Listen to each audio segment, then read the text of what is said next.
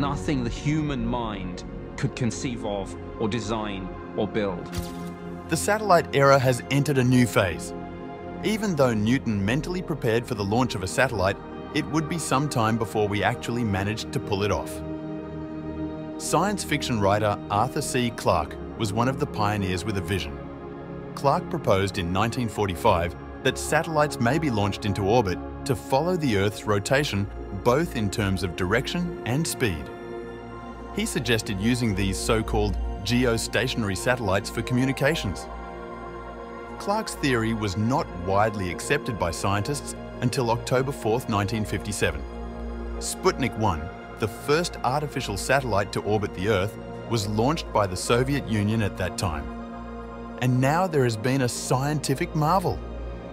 Scientists have discovered an old satellite that accidentally turned on, and what it's found out is beyond imaginable. What did this old satellite reveal? Does it provide any insight into the origins of life? Join us as we explore this old satellite that accidentally turned on again and discovered something terrifying.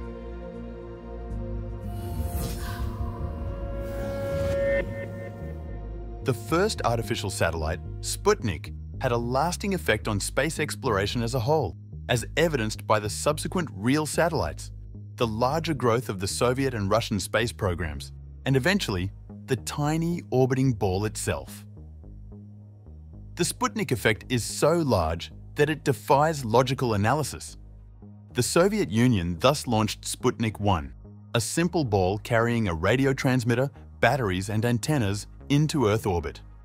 It was a perfect metaphor for the first artificial spacecraft, up to a point. Sputnik 1 served science despite its simplicity. In order to monitor its progress, the Soviet Union established a system of observer stations across the nation. These findings led to the development of a new scientific discipline called space geodesy and improved understanding of the air density at Sputnik's altitudes. But many thought Sputnik 1, which didn't have any real scientific instruments, was just a space race gimmick. Sputnik 2 and Sputnik 3 followed it, and their missions were substantially more focused on science. Sputnik 2 launched the first living being into orbit, a dog named Laika, on November 3, 1957. On May 15, 1958, Sputnik 3, the real Object D, was eventually launched. The spacecraft, Sputnik 2 and Sputnik 3, represented two radically different approaches to space travel. One that used crews, although with dogs, and another that used computers. People were more receptive to the first strategy, which introduced them to the concept of space colonization in the future. The second plan called for sending in specialized robots and using remote sensing technology to do away with the need for humans altogether in space. Extended human spaceflight appeared less feasible after the actual hostile space environment was evaluated, compared to when it was considered during the period of Yuri Gagarin, the first human in space, and the Apollo program. While the fact that humans may inhabit and work in space close to Earth is now common knowledge, the exact nature of the activities that require space and human hands remains unclear. One of the most significant contributions made by Sputnik 1 and its several successors was the ability to conduct active experiments in interplanetary and even interstellar space, or on the surfaces of other planets and bodies, rather than only view them. What keeps space science afloat is the fact that we have only scratched the surface of this opportunity. Launch of the first spacecraft occurred only 4 years after Sputnik 1, satisfying the most pressing wish of space visionaries: to discover other worlds, beginning with Venus, Mars, and the Moon. Researching alien worlds with the hope of putting them to human use was a natural motivation for the earliest space explorers. Surface conditions on our neighboring planets were, however, anything but welcoming. That could explain why the initial excitement of space travel as a human adventure quickly faded. Beginning in the 1960s, a planetary space race similar to Sputnik emerged alongside the human race on the Moon. The Soviet Union's satellite Venus was the target of their competition efforts. The first spacecraft to reach the surface of a hostile planet was the Soviet Venera 7 lander, which made history in 1970. Venera 9 later broadcasts the initial surface picture of Venus. These pictures, together with the ones taken by Venera 13 and 14 in 1982, are the only ones that we have of Venus right now. In addition to this feat, the Venera probes performed a plethora of tests to learn about the surface and atmosphere composition, weather patterns, and electromagnetic environment of the planet. The fact that Mars and Venus did not exhibit any telltale indicators of life and instead provided unexpectedly unfriendly habitats was a big early finding of the planetary space race. Relatively speaking, it was found that Earth's nearest planetary neighbors exhibit very different forms of greenhouse effect evolution. Massive heating has occurred on Venus as a result of its heavy carbon dioxide atmosphere, sluggish rotation, and closeness to the Sun. Sulfuric acid clouds blanket the sky, which is 93 times higher than Earth, and the surface temperature is close to 752 degrees Fahrenheit. Mars has the inverse problem. Its extremely thin atmosphere prevents it from absorbing solar radiation, leading to a low average temperature. US mission data provide credence to the theory that Mars once hosted vast water reservoirs that subsequently evaporated into space, leaving the surface of the planet desolate and dry, apart from the polar regions, but with substantial subsurface deposits of water ice and carbon dioxide ice. A probable reason for these climatic variations was uncovered by the Mariner and Venera spacecraft. Neither Mars nor Venus has a significant magnetic field. Both planets likely lost water as a result of photochemical reactions and solar-wind interactions. Charged particles from the Sun removed hydrogen from water molecules after ultraviolet light separated them. This process occurred in an environment without the strong field that shielded Earth. Planets in orbit around other stars may also experience this same process, which might make them uninhabitable. Mars stands apart from the rest of the solar system because, despite its hostile atmosphere, it is the only planet where humans have a realistic chance of surviving without heavy armor. Mars is the most visited planet in the solar system, in large part due to that quality. The US and Russia aren't the only countries with Mars missions. Japan, China, India, and Europe have all sent probes, and there will be plenty more in the future. The Moon was another target of robotic exploration after Sputnik. Important issues are still not answered, even though research has been going on for 50 years. The genesis of the Moon is the most significant issue. According to the most popular explanation, a planetary body around the size of Mars collided with Proto-Earth, causing the Moon to form as a result. It is still possible to find data that supports the alternative theory, which states that the Moon and Earth formed at the same time but independently, as well as facts regarding the Moon's composition and angular momentum that do not fit. Both the United States and the Soviet Union had automated interplanetary stations in the 1960s and 1970s. These included Luna 16, 20, and 24. The equatorial areas of the Moon were the emphasis of the Apollo spacecraft. However, some fascinating features of lunar geology were overlooked by that pragmatic approach. It seems that there is a significant amount of volatiles in polar regions, particularly in craters that are constantly shaded. These areas seem to have water ice deposits in their shallow subsurface, making them promising sites for a potential manned or robotic lunar colony. While much remained unknown, the closest region of the solar system had been explored to a greater or lesser extent by the 1990s. Space closer to the Sun than Venus, but outside of Mars's orbit, has seen less exploration. Only 2 full-fledged missions have visited Jupiter, Galileo and Juno, and only Cassini-Huygens, a joint NASA and ESA effort, has been devoted to studying Saturn. In 2015, New Horizons soared past Pluto and is now en route to a distant Kuiper Belt object, 2014 MU-69. The two Voyager missions provided a portrait gallery of the outer planets and their satellites. Space travel's initial excitement as a human endeavour gradually faded. However, there has been zero waning of interest from the scientific community. A remarkable memorandum reached British Prime Minister Harold Macmillan's desk on September 10, 1962. The confidential document explained what happened before the first British satellite, Ariel 1, failed.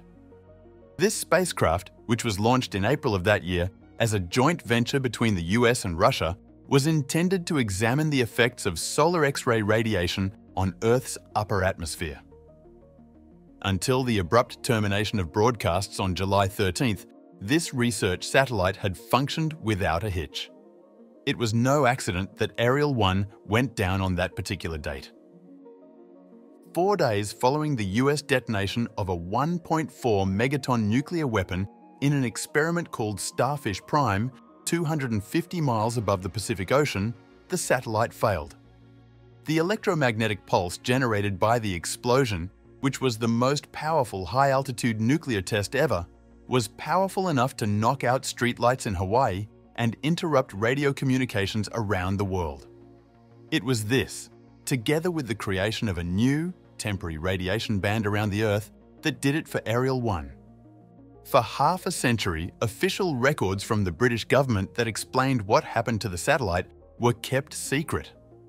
Space is already an electromagnetically hostile place due to the constant barrage of charged particles and cosmic rays from the Sun, which affect satellites and spacecraft. Contemporary satellites are extremely resistant to radiation, hence no electromagnetic pulse weapon, not even a sequel to Starfish Prime, could harm them anymore. Space infrastructure could be destroyed by a powerful solar storm. Nowadays, solar radiation is at least partially absorbed by all space systems that launch into orbit. While Starfish Prime did a good job of destroying 1962's rudimentary space infrastructure, there are now significantly more efficient and affordable ways to destroy today's satellite systems. For example, a GPS jammer may be yours for about $20. These regionally obstruct the faint signals from navigation satellites. In most countries, they are illegal or only partially legal. While they're great for cab drivers because they let them evade radar, jammers have been a major headache for airports worldwide, preventing pilots on final approach from receiving their GPS signals. Anyway, space is littered with the remnants of human activity. Space garbage has grown into a major issue due to the abundance of objects in space. A large portion of it consists of decommissioned satellites that are in orbits too high to return to Earth by gravity alone. Do not assume that everything is over simply because a satellite has gone down. 6 of them have shown that satellites can occasionally reawaken unexpectedly and on their own. These defunct spacecraft orbiting our planet are known as zombie satellites. Any satellite that starts communicating again after a long period of inactivity can be called a zombie satellite. Typically, these devices become so disoriented or unable to recharge that they become uncontrollable, and the ground is unable to reach them. Then either they start working again of their own will, or the intelligent people on Earth figure out how to get in touch with them in novel ways. The most seasoned of these zombie satellites will be the one to begin with. The debut of the Transit 5B5 occurred in 1965. Before the Global Positioning System, there was Transit. The satellite stays in a stable polar orbit which is between 60 and 90 degrees from the equator and is powered by nuclear power, which increases its longevity. Even after Transit's retirement in 1996, its messages could still be heard, despite operators' inability to manage it. The Intelsat telecommunications satellite Galaxy 15 isn't necessarily a zombie. With a 15-year mission that began in 2005 and ended in April 2010, the operator lost control and the spacecraft drifted out of its orbital position. It appeared like Galaxy 15 was toast by December 2010. However, the satellite managed to reboot itself, allowing Intelsat to reposition it to its original spot. It was therefore completely revitalized. There is AMSAT Oscar 7, which is one of the records for the longest time between communications. This amateur radio satellite went into orbit in November 1974 and remained in orbit for a full 7 years. The mission of the satellite was terminated in 1981 due to a battery failure. However, on June 21, 2002, after a gap of 21 years, the satellite resumed communication. A handful of individuals have made it a pastime to locate these misplaced and abandoned satellites.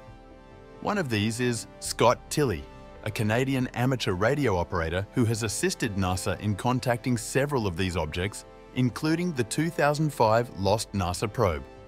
Let's briefly travel to the time of the Cold War. Immediate and accurate global intelligence was of the utmost importance during the Cold War as the US military was undergoing modernization. At the time, the United States had already relocated from Korea to Vietnam. The United States military could be in almost any part of the globe within a few hours, but a big problem was the unreliability of long-distance communications once they got there. In order to coordinate their air, land, and sea operations, the various military branches needed to communicate with one another. To enable communications on the move with ships, planes, and cars, command and control communications are required.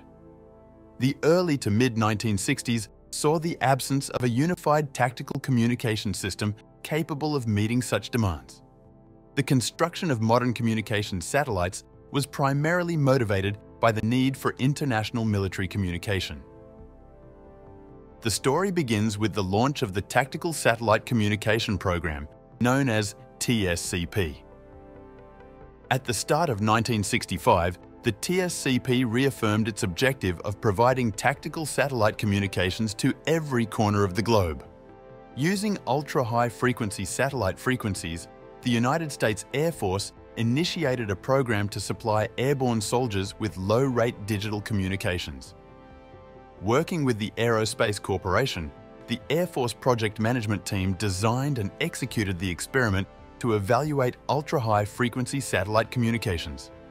The Lincoln Lab at MIT studied the consequences of RF interference. In the midst of the woods and bad weather, they sought a solution. Lincoln Lab, which had an Air Force contract to begin with, made modifications to the initial plan in order to produce the experimental satellite that would soon be launched by a Titan 3C rocket.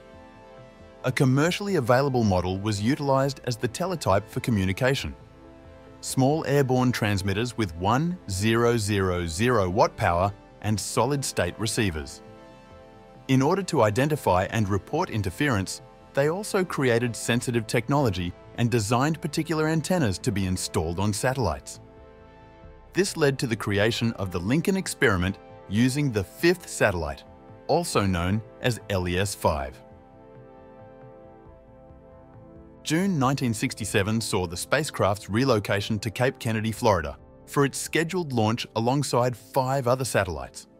It wasn't until July 1, 1967, that the Titan 3C rocket was launched into orbit. The satellite was made accessible to institutions for research and testing after all tests were completed, which indicated 100 words per minute teletype, voice, and facsimile communications. The military then moved on to the larger and more powerful LES-6 satellite. The LES-5 satellite's sole battery was designed to automatically turn off after 5 years of operation, completing its intended function. There seemed to be no other malfunctioning part on the satellite, but this one. However, the long-ago spacecraft LES-5 was found to be continuing to produce a beacon signal on March 4, 2020.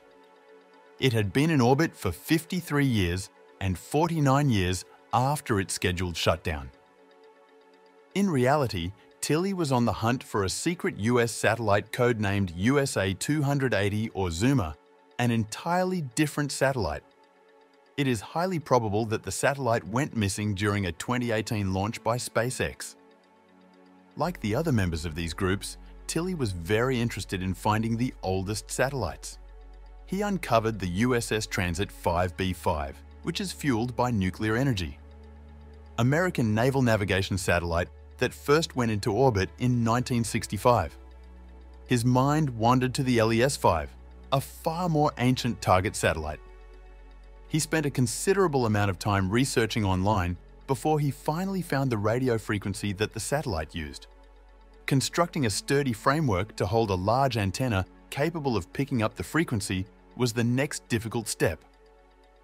On March 24th, when he picked up radio measurements of the LES-5 as it orbited the Earth, Tilly finally received compensation for his efforts. But he was in for a rude awakening when he continued to examine the dated satellite. Not only was the LES-5 still floating around in Earth's atmosphere, but it seemed like its radio hadn't turned off as intended in 1972 and had continued to function with the aid of the solar panels that were still attached to it.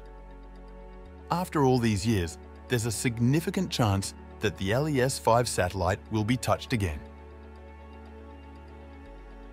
Lincoln Laboratory, a division of the Massachusetts Institute of Technology, is responsible for the satellite but has so far declined to address the media attention around the announcement. The lab was known to have collaborated with the US military on other projects. Therefore, many saw this as proof that LES-5 was utilized for covert military research. This suggests that the zombie satellite may still be keeping some information hidden, despite being radio quiet for years. Today's humans are at last well suited to operate in space. What can be done there is the question, and science will have a significant role in providing part of the answer. Space is a special laboratory with a wealth of unexplored possibilities. The Sputnik family tree will grow much further, and the upcoming update will be considerably more extensive.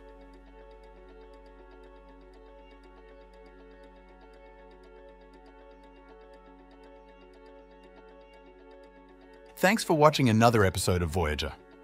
While you're still here, make sure to click the video on your screen for more mind-blowing videos about space.